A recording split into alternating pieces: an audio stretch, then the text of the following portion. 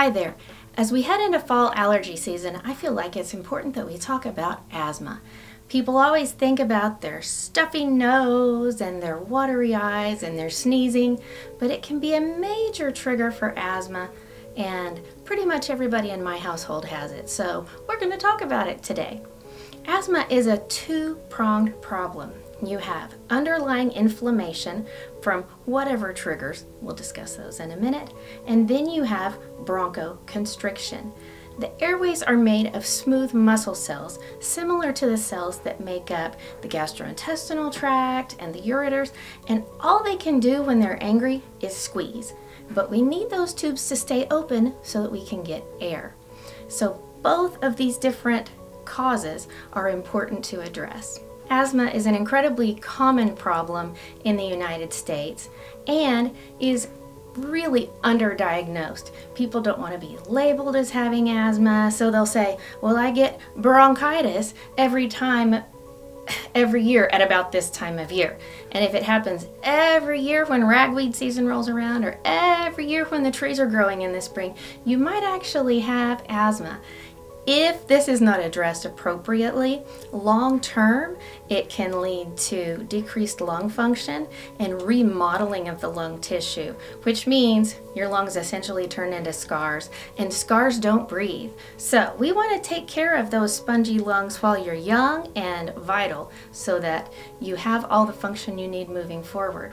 Asthma also contributes significantly to days off work, days off school, and days out of activities, and just a lower level of enjoyment of life in general, because asthma keeps people from doing things that they don't think they can accomplish. So let's figure out today what we can do, what our triggers might be, and then set off to improve things.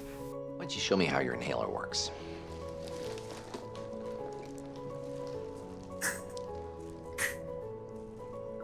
Common things that trigger asthma, number one would be allergies. So whether that is mold or dust mites or pollens, other things like that, it may be worth getting allergy tested if you have that to a significant degree. Also, there are environmental triggers that can make things flare up, whether that is smoke, either just environmental or cigarette smoke, stress, depression and anxiety, barometric pressure fronts can have a vasomotor effect here, and certain scents can either trigger allergies or asthma.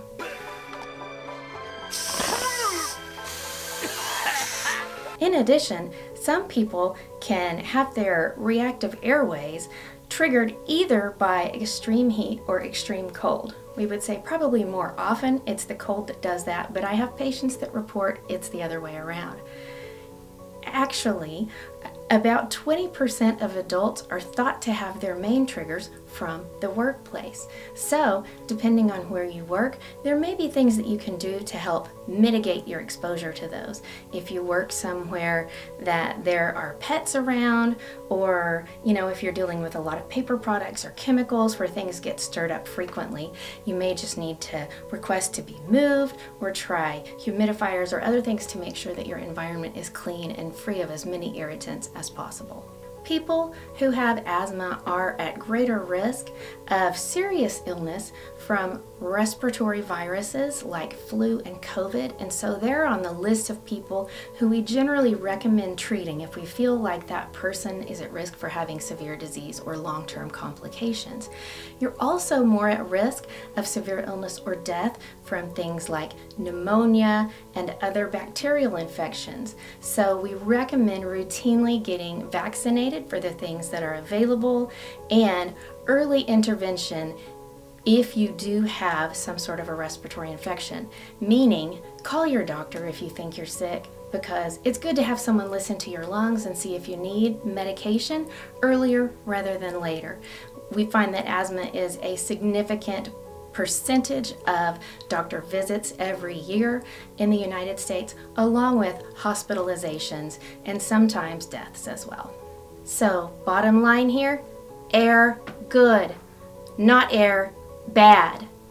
I hope They're teaching you kids that these days in school, but you just got a little wisdom from Dr. Mindy. So figure out if you may have asthma, and let's come up with some plans to help avoid exacerbations in the future. Don't forget to like and subscribe, and stay tuned for more.